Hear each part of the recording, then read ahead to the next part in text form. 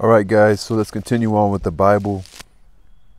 We're on Exodus 21. So God speaks.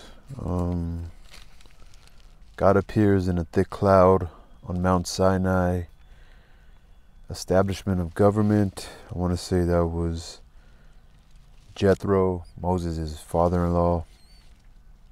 Somewhere in Exodus 18. 19 is Mount Sinai. God of smoke on Mount Sinai. God speaks, Exodus 20, thou shalt not kill, thou shalt not commit adultery. It's kind of setting the preface for the 10 Commandments. So now we're on Exodus 21. Now these are the judgments which thou shalt set before them.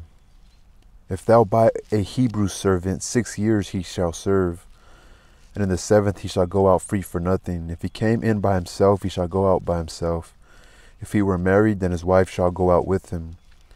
If his master have given him a wife, and she have borne him sons or daughters, the wife and her children shall be her master's, and he shall go out by himself.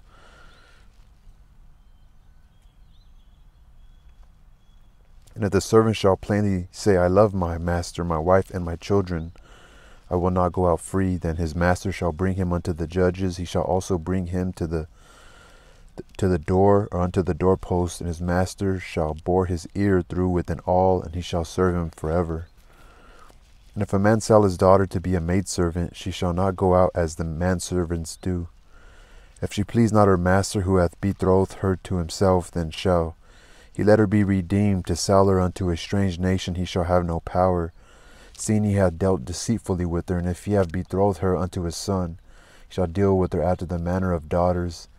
If he take him another wife, her food, her raiment, and her duty of marriage shall he not diminish. And if he do not these three unto her, then shall she go out free without money. He that smiteth a man so that he die shall be surely put to death. And if a man lie not in wait, but God deliver him into his hand, then I will appoint thee a place whither he shall flee. But if a man come presumptuously upon his neighbor to slay him with guile, thou shalt take him from my altar that he may die.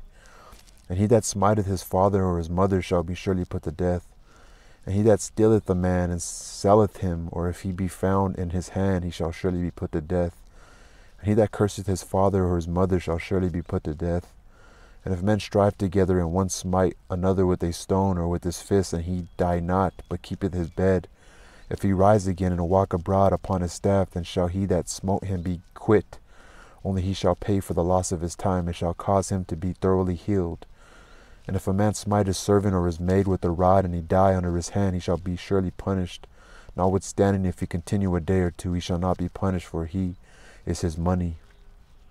If men strive and hurt a woman with child, so that her fruit depart from her, and no mischief follow, he shall be surely punished according as the woman's husband will lay upon him, and he shall pay as the judges determine. And if any mischief follow, then thou shalt give life for life, eye for eye, tooth for tooth, hand for hand, foot for foot, burning for burning, wound for wound, stripe for stripe. And if a man smite the eye of his servant or the eye of his maid, that it perish, he shall let him go free for his eye's sake. And if he smite out his manservant's tooth or his maidservant's tooth, he shall let him go free for his tooth's sake. If an ox gore a man or a woman that they die, then the ox shall be surely stoned, and his flesh shall not be eaten, but the owner of the ox shall be quit. But if the ox were wont to push with his horn in time past, and hath been testified to his owner, and he hath not kept him in, but that he hath killed a man or a woman, the ox shall be stoned, and his owner also should be put to death. If there be laid on him a sum of money, then he shall give for the ransom of his life whatsoever is laid upon him. Whether he have gored his son or have gored a daughter, according to this judgment shall it be done unto him. If the ox shall push a manservant or a maidservant, he shall give unto their master 30 shekels, and the ox shall be stoned. And if a man shall open a pit, or if a man shall dig a pit and not cover it, and an ox or an ass has fallen therein, the owner of the pit shall make it good, and give money unto the owner of them, and the dead beast shall be his. And if one man's ox hurt another's that he died, then they shall sell the live ox, and divide the money of it, and the dead ox also they shall divide. Or if it be known that the ox hath used to push in time past, and his owner hath not kept him in, he shall surely pay ox for ox, and the dead shall be his own. Like if you knew your ox is prone to do this shit, and you didn't keep him away from people or other oxes, and you're pretty much to blame, you know. Anyway, that was just some laws set down by God.